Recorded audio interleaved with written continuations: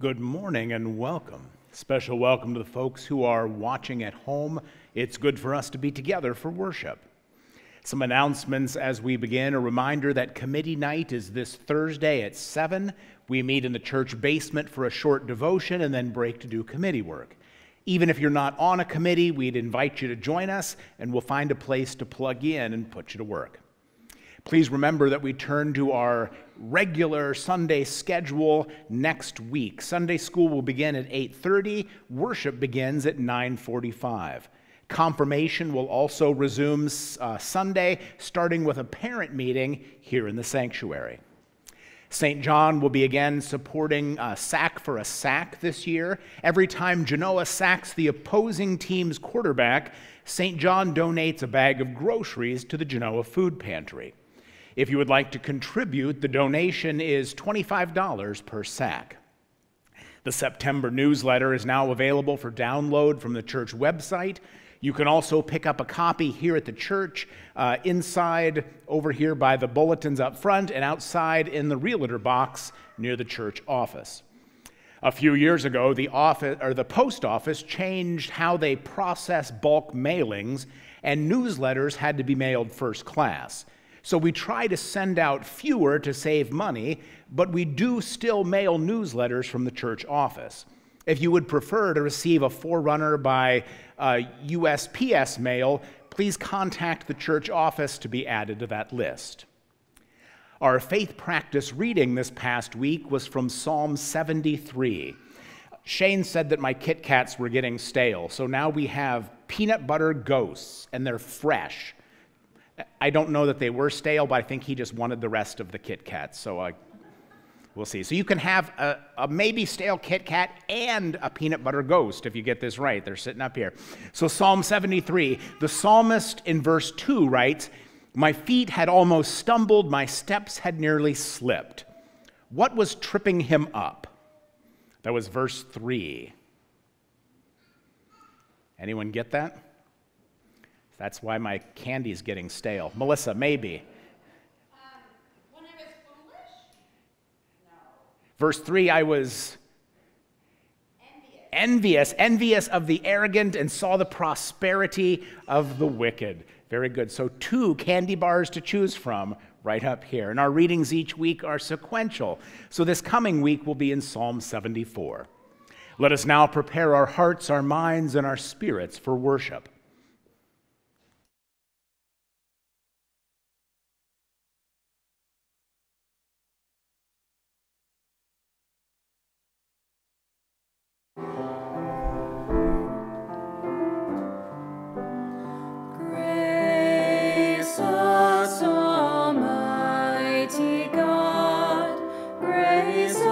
With thy presence, Lord.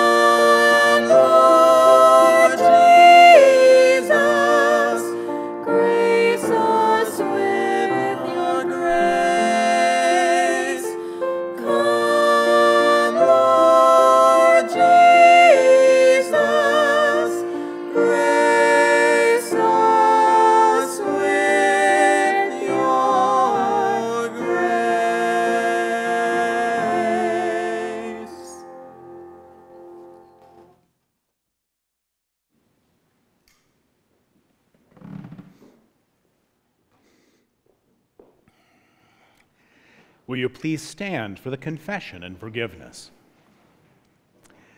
Blessed be the Holy Trinity, one God who is eager to forgive and who loves us beyond our days.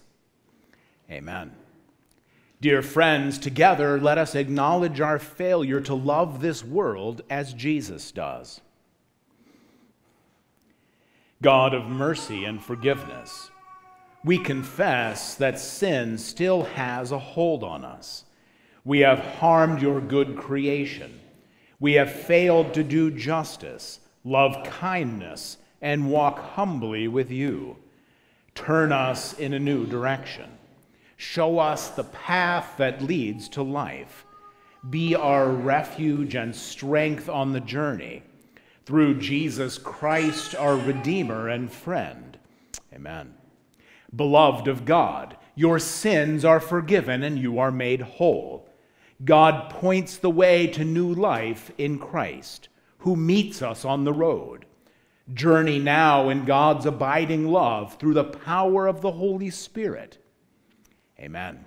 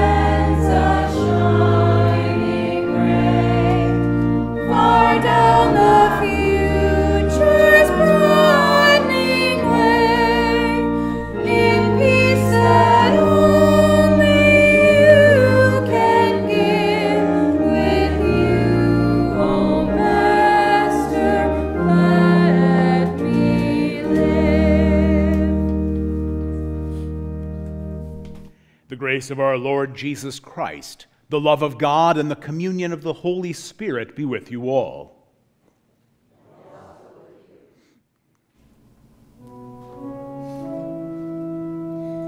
In peace, let us pray to the Lord. Lord, have mercy. For the peace from above and for our salvation, let us pray to the Lord. Lord, have mercy. For the peace of the whole world, for the well-being of the Church of God, and for the unity of all, let us pray to the Lord. Lord, have mercy. For this holy house and for all who offer here their worship and praise, let us pray to the Lord. Lord, have mercy. Help, save, comfort, and defend us, gracious Lord. Amen.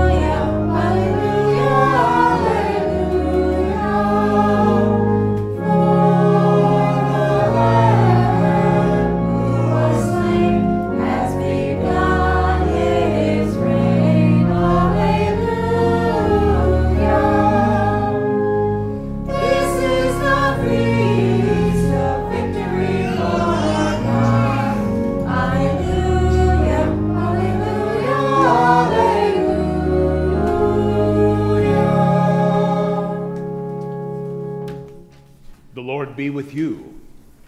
And also with you. Let us pray.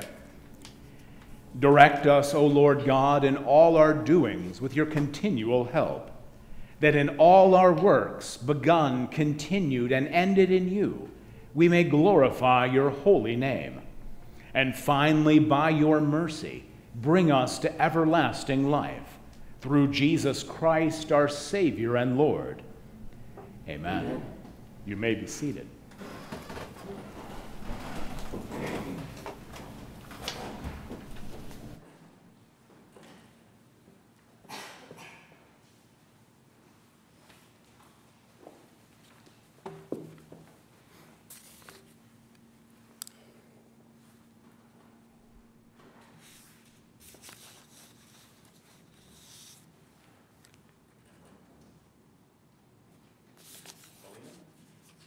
This is different than this.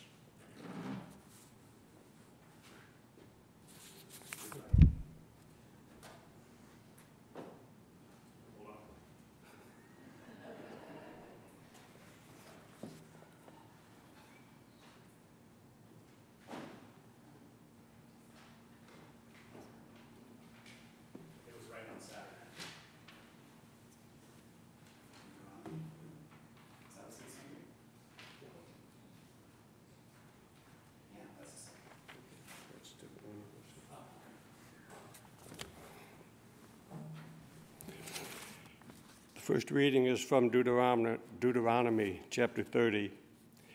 See, I have set before you today life and prosperity, death and adversity. If you obey the commandments of the Lord your God that I am commanding you today, by loving the Lord your God, walking in his ways, and observing his commandments, decrees, and ordinances, then you shall live and become numerous, and the Lord your God will bless you in the land that you are entering to possess. But if your heart turns away and you do not hear, but are led astray to bow down to other gods and serve them, I declare to you today that you shall perish. You shall not live long in the land that you are crossing the Jordan to enter and possess. I call heaven and earth to witness against you today that I have set before you life and death, blessing and cursings. Choose life so that you and your descendants may live long, loving the Lord your God, obeying him and holding fast to him. For that means life to you and length of days, so that you may live in the land that the Lord your swore to give to your ancestors, to Abraham, to Isaac, and to Jacob. The word of the Lord.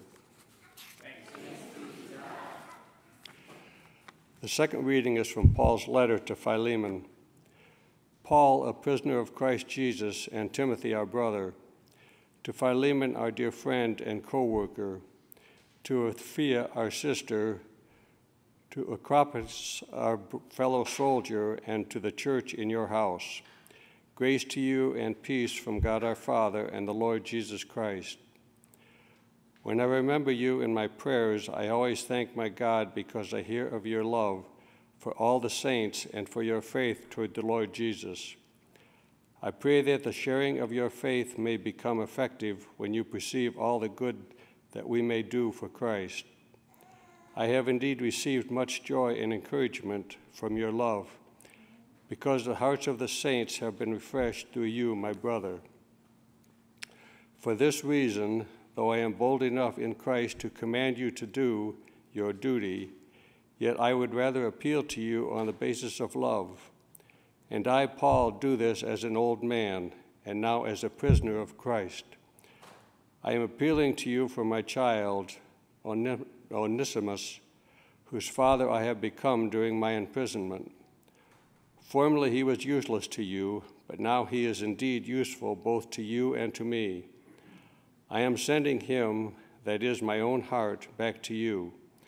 I wanted to keep him with me so that he might be of service to me in your place during my imprisonment for the gospel. But I preferred to do nothing without your consent, in order that your good deed might be voluntary and not something forced.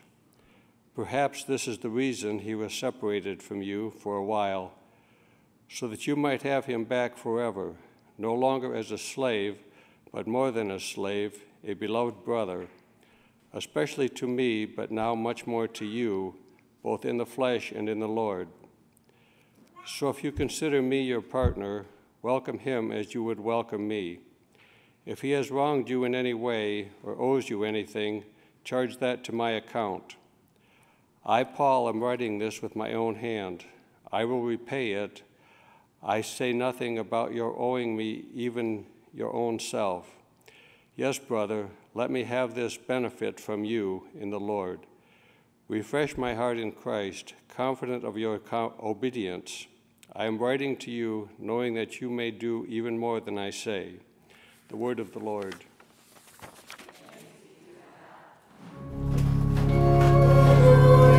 Lord, to whom shall we go? You have the words of eternal life. Hallelujah, hallelujah.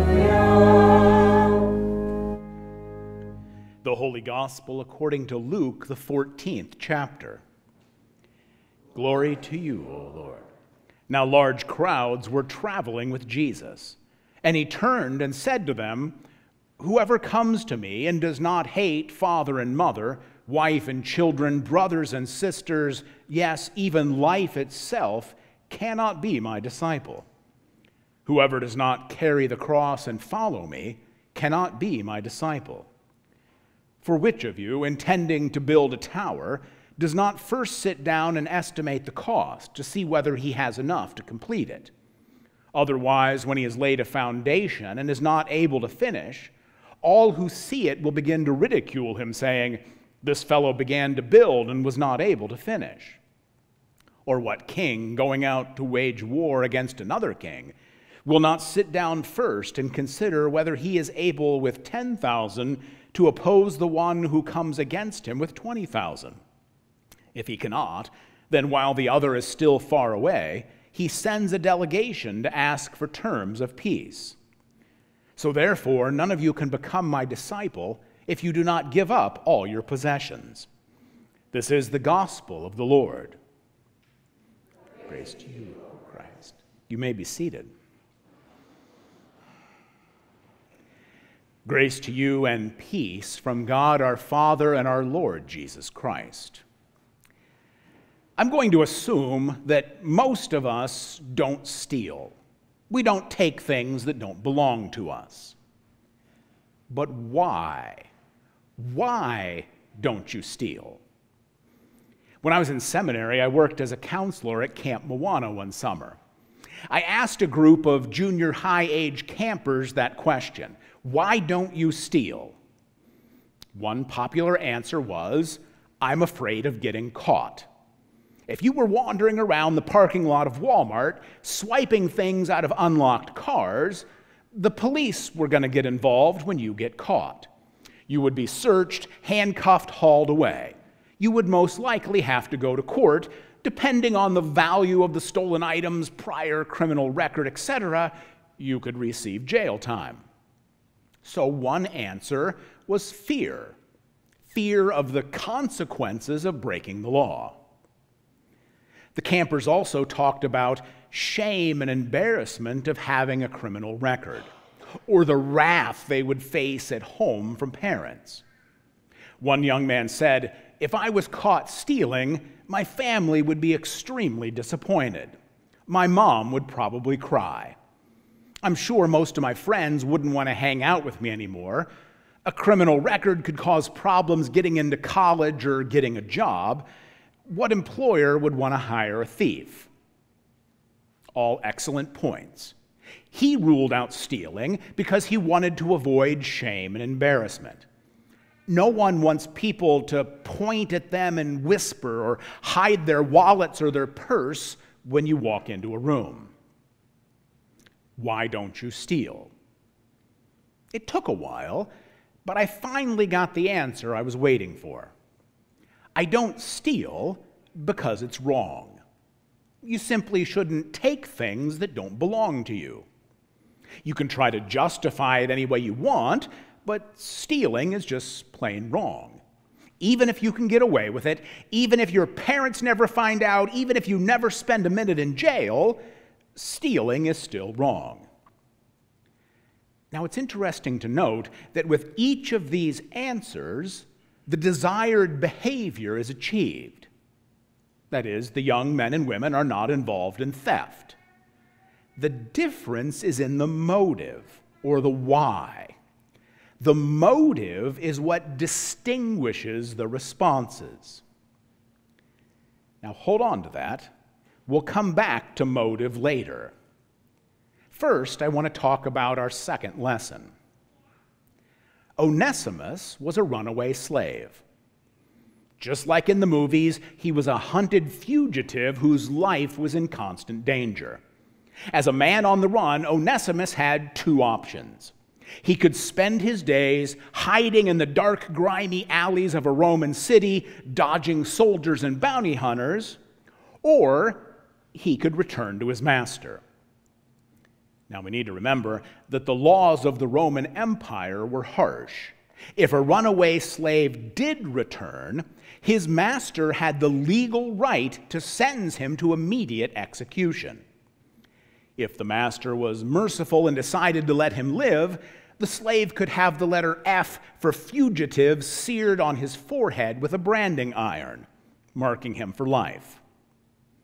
So, life on the run, or corporal punishment and the possibility of death. Faced with such limited possibilities, Onesimus chose to run. He fled to Rome, probably using money stolen from his master, Philemon. And here's where things get complicated. When he was in Rome, Onesimus converted to Christianity. He met the imprisoned Paul and told him his story of being a fugitive. He still had the same options, keep running or turn himself in, but now he had to factor in the teachings of Jesus and striving to do what is right. Onesimus, a runaway slave, and Paul, a prisoner, we can only imagine the conversations these two had. But in the end, Onesimus felt obligated to return. He knew it was the right thing to do. And the fact that the young man had proven himself very useful to Paul made it even harder for the two of them to part, knowing that his life hung in the balance. Paul, therefore, found in the situation an opportunity for the mutual exercise of Christian love. With Onesimus, he sent a letter appealing to Philemon to show how a Christian should treat a runaway slave. Paul hoped Philemon would accept Onesimus not only as a returned slave, but as a fellow Christian.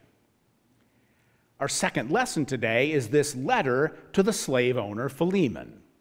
In it, Paul appeals to Philemon's friendship, his status as a Christian leader, his sense of love and compassion.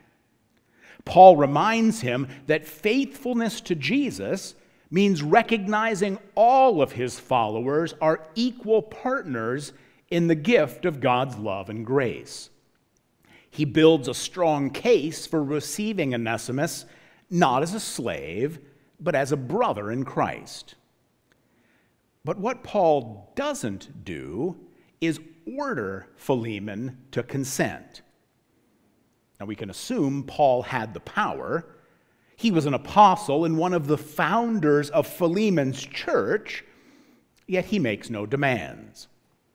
Paul lays it on pretty thick, reminding Philemon about you owing me even your own self, but he doesn't give mandates. He appeals to Philemon's duty as a fellow Christian, as a leader in the church. He speaks of love and compassion.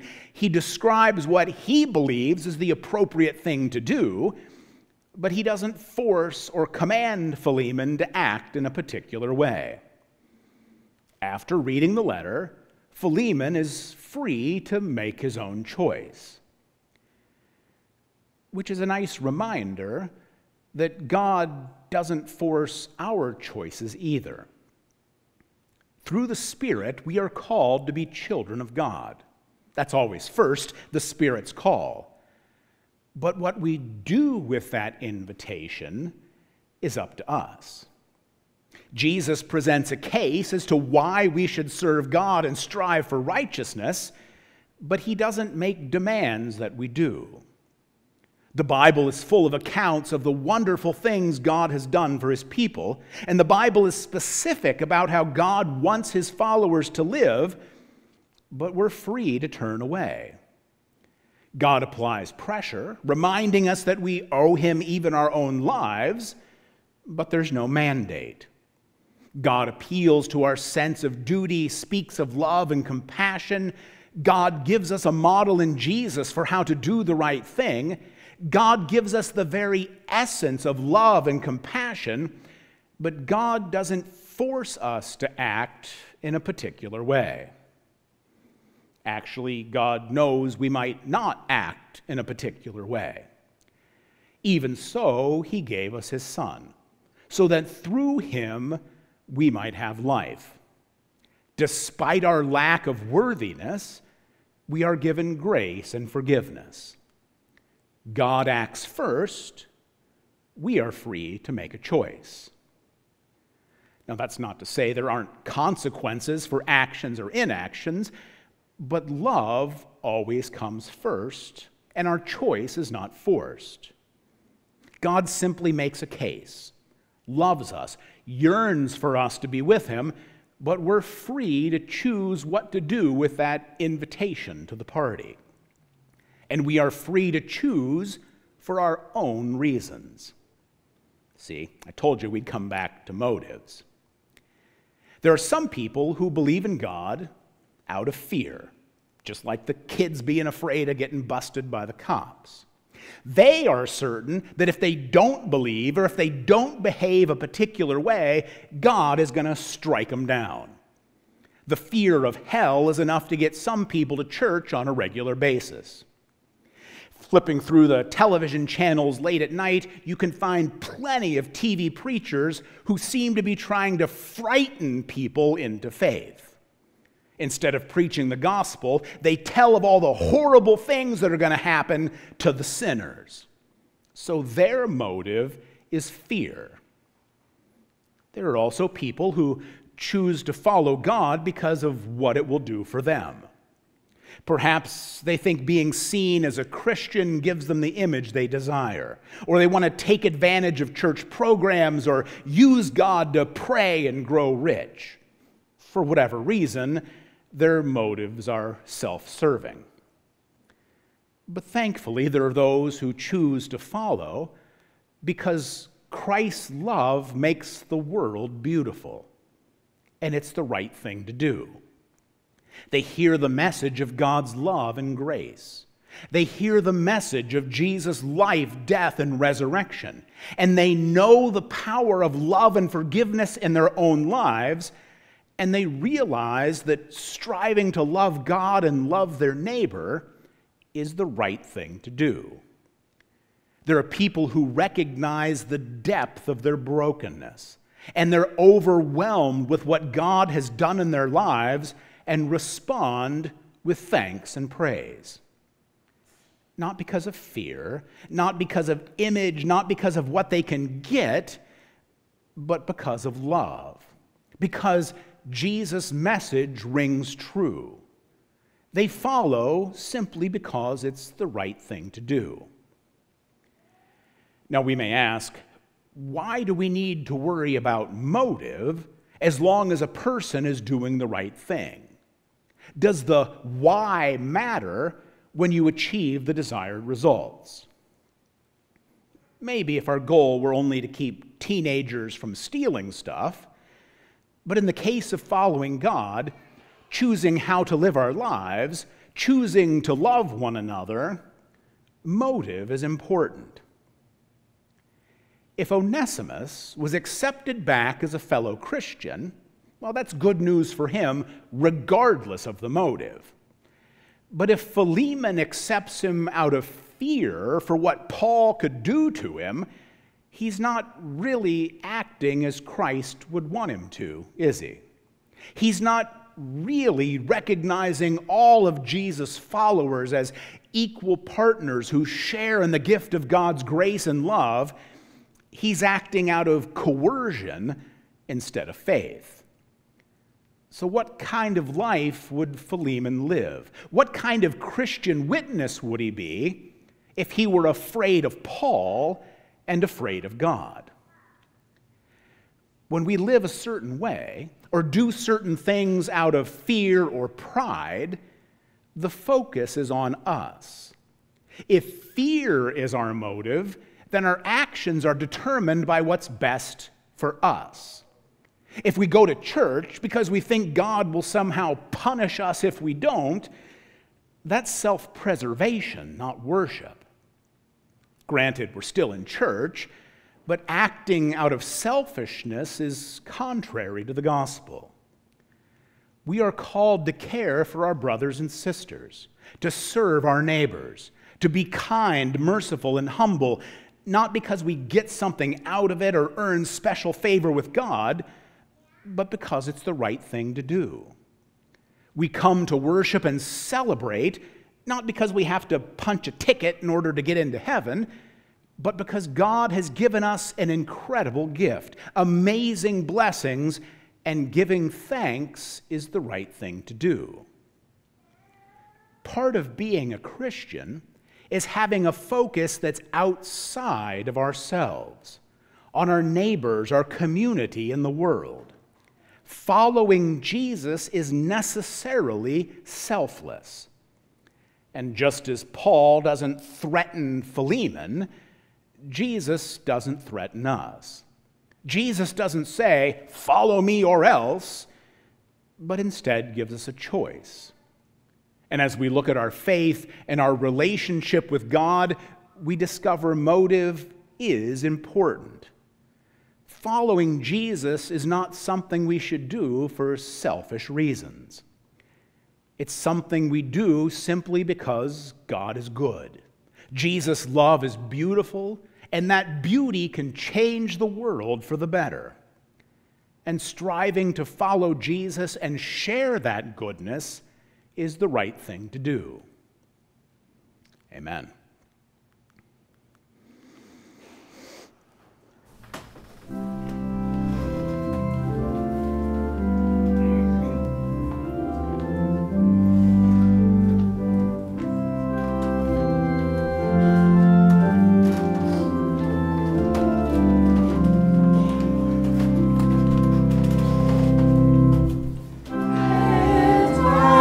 Across the love of Christ.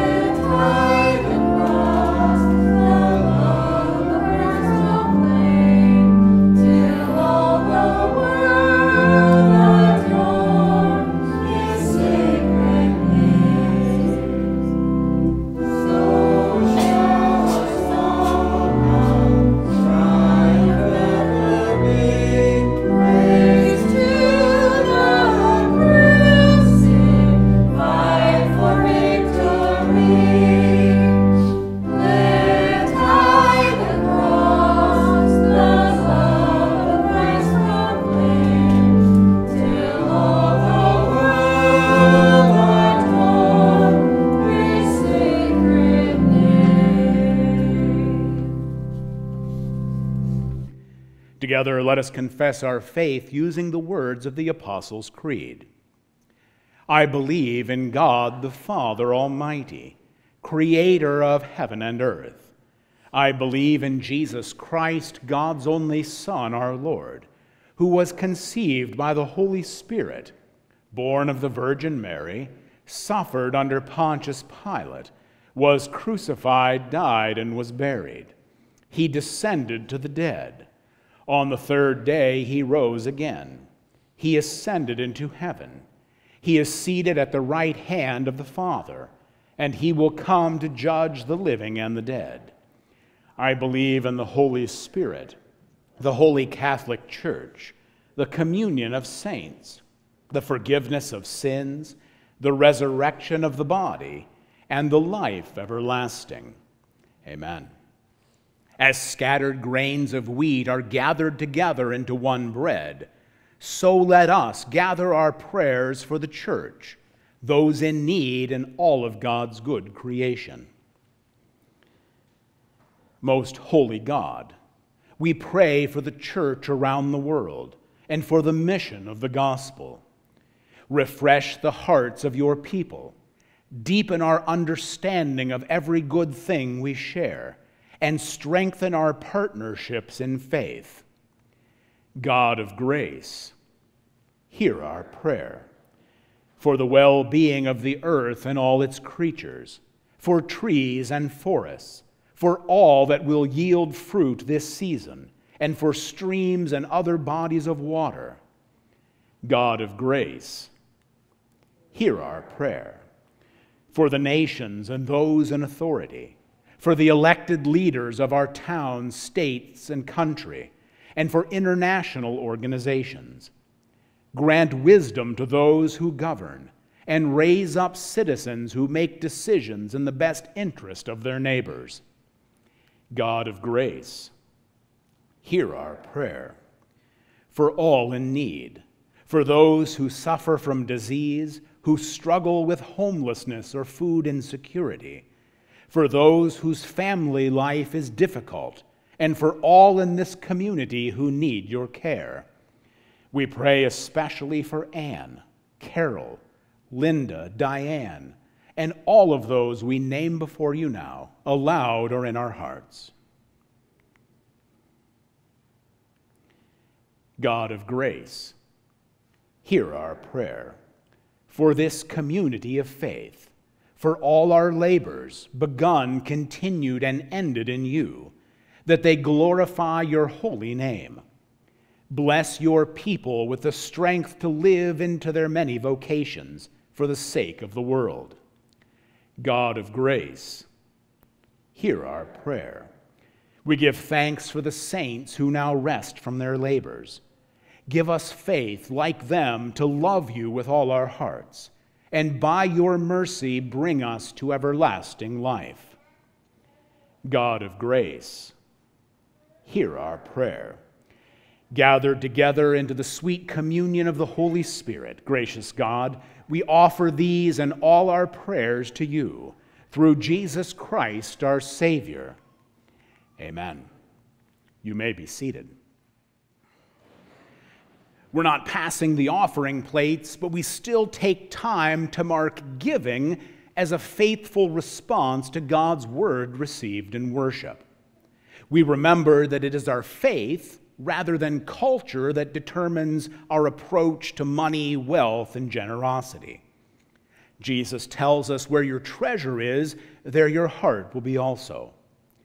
Therefore, with our heart and our treasure, we give to God's work in and through this place as a sign of thanksgiving and faith.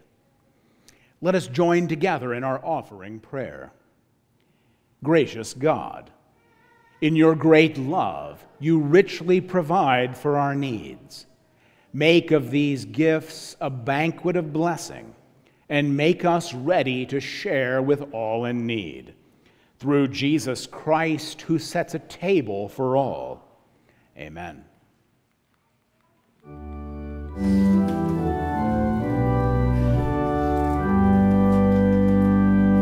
Praise God from whom all blessings flow.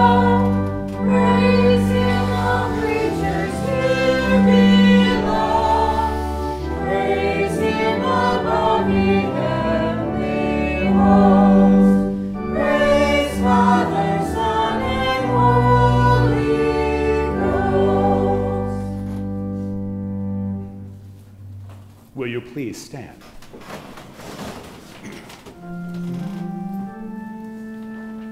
The Lord be with you. And also with you. Lift up your hearts. We lift them to the Lord. Let us give thanks to the Lord our God. It is right to give our thanks and praise. It is indeed right, our duty and our joy, that we should at all times and in all places give thanks and praise to you, almighty and merciful God, through our Savior Jesus Christ, who on this day overcame death and the grave, and by his glorious resurrection opened to us the way of everlasting life. And so, with all the choirs of angels, with the church on earth and the hosts of heaven, we praise your name and join their unending hymn. Holy, holy, holy Lord, God of power and might, heaven and earth are full of your glory. Hosanna, Hosanna, Hosanna in the highest. Blessed is he who comes in the name of the Lord. Hosanna in the highest.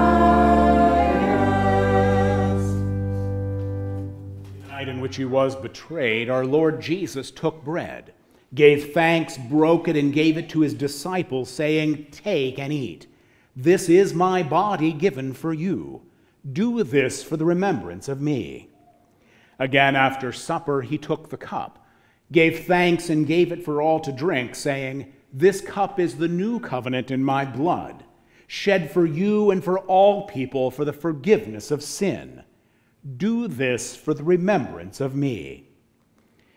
Lord, remember us in your kingdom and teach us to pray. Our Father in heaven, hallowed be your name. Your kingdom come, your will be done, on earth as in heaven. Give us today our daily bread. Forgive us our sins, as we forgive those who sin against us. Save us from the time of trial, and deliver us from evil. For the kingdom, the power, and the glory are yours, now and forever. Amen. You may be seated.